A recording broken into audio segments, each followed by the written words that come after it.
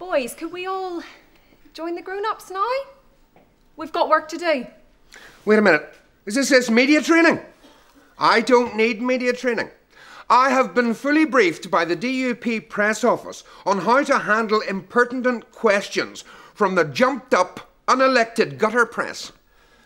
Okay, well, let's role play. Let's imagine I'm from the newsletter. Oh, why didn't you say? How can I help?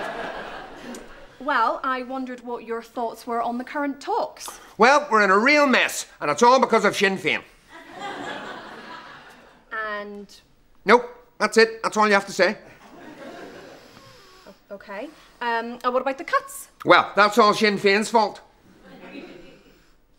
Crisis in our health service? Ah, now this can be laid firmly at the door of Sinn Féin. Jobs? One thing I know about jobs, Jerry Adams did a whole lot of jobs and he's still denying it, but that's Sinn Féin for you. Well, if Sinn Féin is so bad, why are you still in government with them? Are you sure you're with the newsletter? Minister, you can't just keep blaming Sinn Féin for everything all the time. I think you'll find we can.